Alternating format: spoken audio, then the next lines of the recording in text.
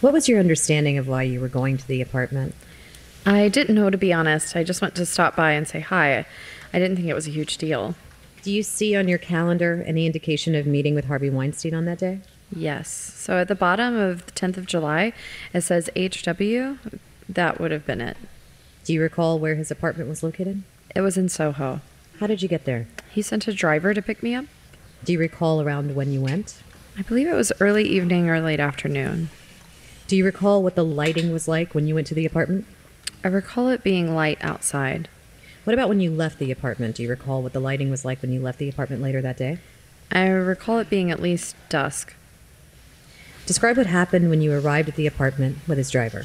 So we arrived at the apartment and the driver, took me upstairs in an elevator that went straight into the apartment or the loft. And once upstairs, Harvey was there and greeted me and the driver left. Was there anybody else in the apartment besides the defendant who got you in? No. When you got in? No. Do you recall how the defendant was dressed?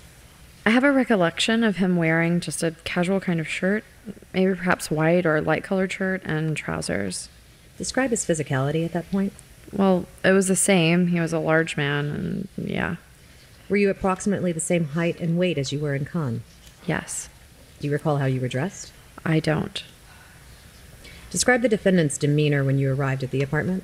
He was friendly, normal. He greeted me. And what happened?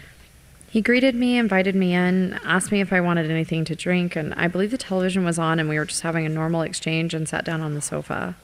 Did you get anything to drink? I don't remember. And where were you seated on the sofa? Just on the sofa, on the side, and he was on the other side. And so what was the distance between he and you at that point? A couple of feet. What was that? A couple of feet, maybe, 2 or 3. Describe what happened next. We were having a normal conversation. The television was on. We were sort of watching it a little bit, half in between the conversations. And then at some point, fairly soon into me being there, he came towards me, lunged at me, sort of trying to kiss me. Up to the point where he lunged at you, had you had any conversations of a sexual nature? No. Any conversations of a romantic nature? No. He would say things, yes. At the point in the apartment while you were sitting on the couch having a conversation? No. Did that conversation involve anything of a sexual nature? No. Did that conversation involve anything of a romantic nature? No. I mean, I don't recall that. So then describe what happened at the point he lunges at you. Well, I got up from the sofa and I said, oh, no. No, I just kind of tried to reject him and push him away, and he would just pull me back and keep kissing and fondling me. And I got up and I tried to walk away from him, but he pulled me towards him and he was sort of walking towards me and I was walking backwards trying to get away, but he would just come at me. What happened next? So as I'm trying to get away from him, he just insists and pulls me towards him while sort of walking into me, and I walked backwards. He kind of led me. It's hard to explain. He was coming towards me physically, and I was backed into the bedroom that was on the corner of that open space area through the door. What happened next? And I walked backwards because he was pushing me with his body until I got to the bed. And I fell backwards onto the bed, and I tried to get up, and he pushed me down. What happened next? I had expressed during this entire time that I didn't want to have any, I just said, no, no, I don't want this to happen. This is not going to happen.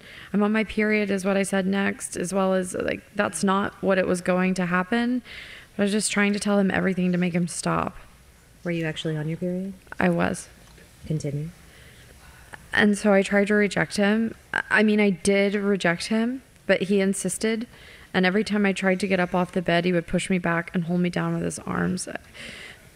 Sorry. Take a break if you need it. You can have a sip of water. Whenever you are ready to continue. Sorry. I think you were at the point where you were trying to get up from the bed.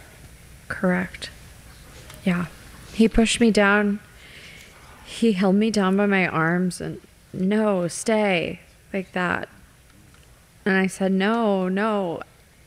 And at that point started realizing what was actually happening, and I'm being raped. Do you remember sort of what was going through your mind at that point? Yes. Can you describe it?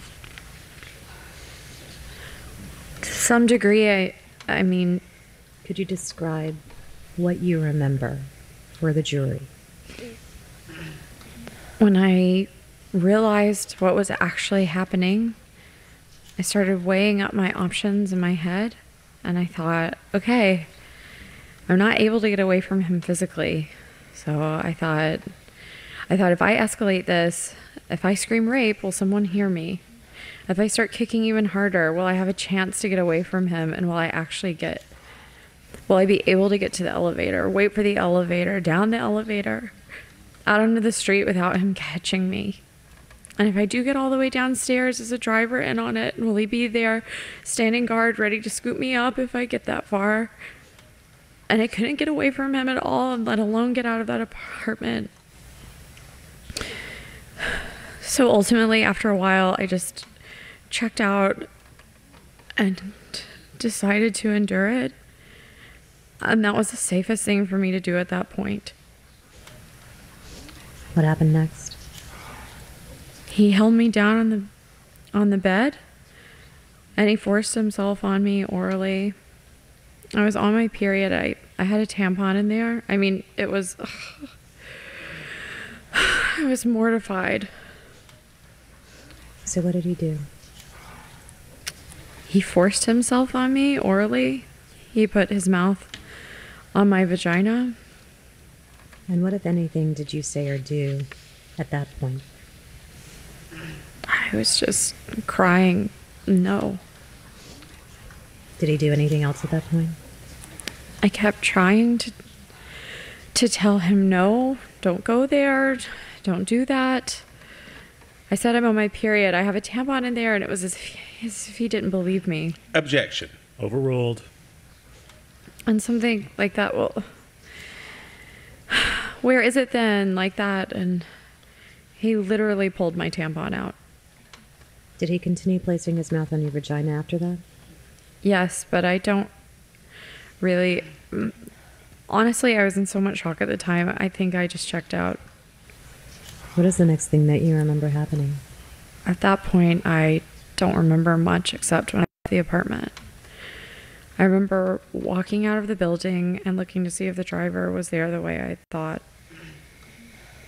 Do you remember the defendant saying anything at that point after he made the comment about the tampon? No. When you got downstairs, did you see the driver? No. What did you do? I just went home. But I felt relieved that I did not see the driver, because a part of me was like, maybe it's not that organized. Maybe he's not that crazy. Maybe. Speculation. Objection. Overruled. There was a part of me for some reason at that moment felt relief I had not seen the driver at least. Do you remember how you got home? I guess I had to walk home. I'm going to show you what is in evidence as People's Exhibit 75. Did you view this floor plan prior to testifying? I did. Did you recognize some of the areas depicted in the floor plan? I'm sorry. Did you recognize some of the areas or the layout of that floor plan? I did. Does that fairly and accurately depict what the areas of the apartment look like or set up like when you were in it on July 10, 2006? I believe so, yes. And with the court's permission, I ask the witness approach the exhibit. Sure. If you could point out for the jury where the elevator is located on the floor plan there. It looks like it's here. And that elevator, did that open up into a hallway or did that open up directly into the apartment? As I remember, it was directly into the apartment.